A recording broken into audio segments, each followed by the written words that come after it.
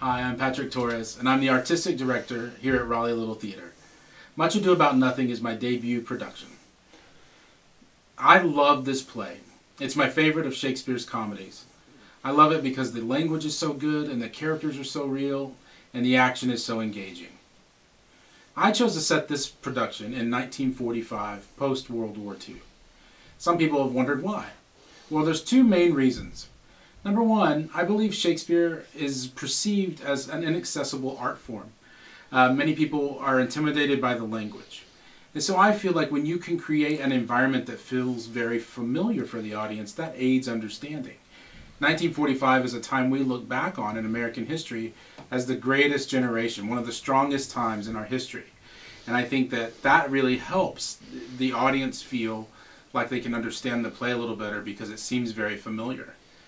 The second reason is I believe that the gender norms and the social codes of 1945 really match the world that Shakespeare created in his play. Especially when you look at that world through the lens of Beatrice's character. Beatrice is a woman who's living outside of what's expected of her as a woman. Both in Shakespeare's play and in 1945, that would be true. We see from the very beginning of the play, with the way that she interacts with the soldiers, and particularly Benedict, who have just come home from the war, we see that she is behaving outside of what's expected of her, and very different than the other women in the play. She is bold, and she is willing to pick a fight with some of these great soldiers. And that's really what creates some of the best scenes that Shakespeare ever wrote, was the tension between her and Benedict and our desire to see if they will fall in love with each other. And along the way, we have so many more amazing scenes and other characters who I've just fallen in love with through this process.